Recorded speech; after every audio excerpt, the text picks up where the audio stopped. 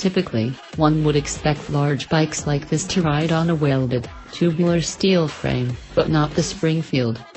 The engineers started out on a cast aluminum frame, a construct that leaves us with a stiff, but light, starting point. A 25-degree steering head keeps the front end tucked in, and the 5.2-inch trail helps make this bagger tourer behave much better in the turns than you would expect from a bike that tops 850 pounds. Wet. Another thing that aids in cornering is the 5.6 inches of ground clearance that allows you to lean into the turns quite a bit before you start throwing sparks.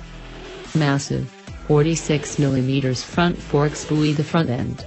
I have to dig in the inn at this point, because although HD hasn't got there yet either, the rest of the world enjoys tunable front suspensions on their touring bikes, and Indian missed an opportunity here to get out in front of the curve amongst American manufacturers.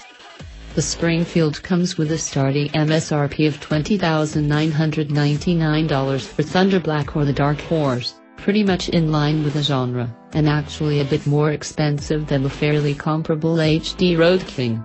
New for 2018, Indian dropped the solid color choice and added a new two-tone colorway.